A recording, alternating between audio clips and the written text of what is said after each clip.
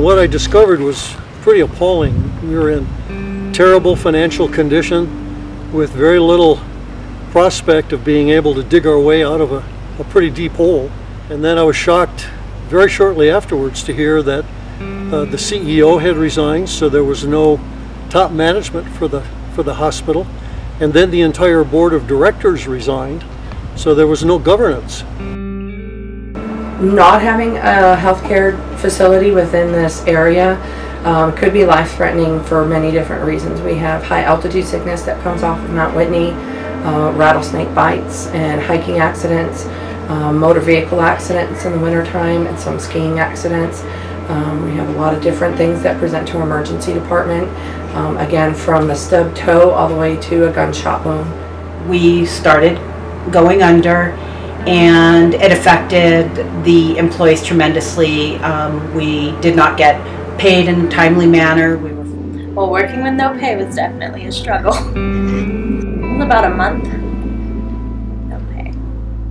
Well, this is a small community, but we serve a lot of tourists that come to climb Mount Whitney, and also tourists that are traveling through from LA going to the skiing in the mountains. So we do have a lot of patients that come and use our ER. Plus, we have an elderly population, and a lot of patients really depend on our emergency room.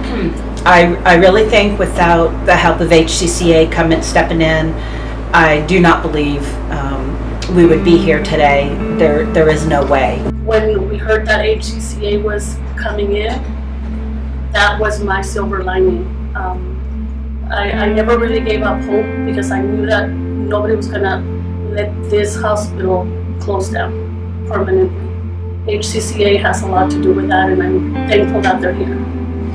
People were actually leaving the community and moving out, but now a lot of the people who used to work here before are all trying to come back. They're seeing good results already.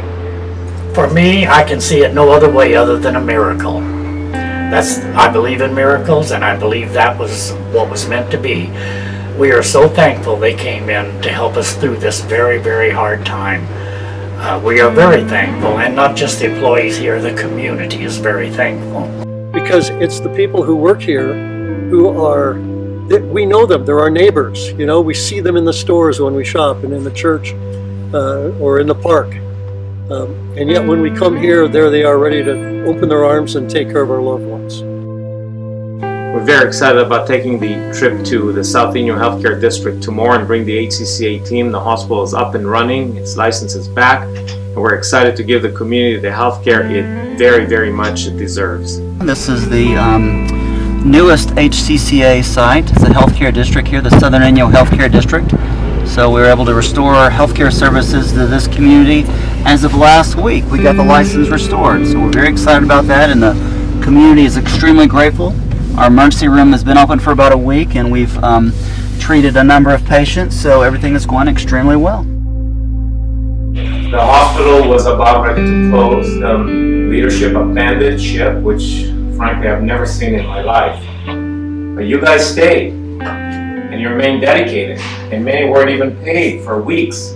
And then you stayed dedicated to take care of the patients. Folks, as sure as I sit here today, I want to tell you that was what internally made me decide that this is absolutely worthwhile to pursue.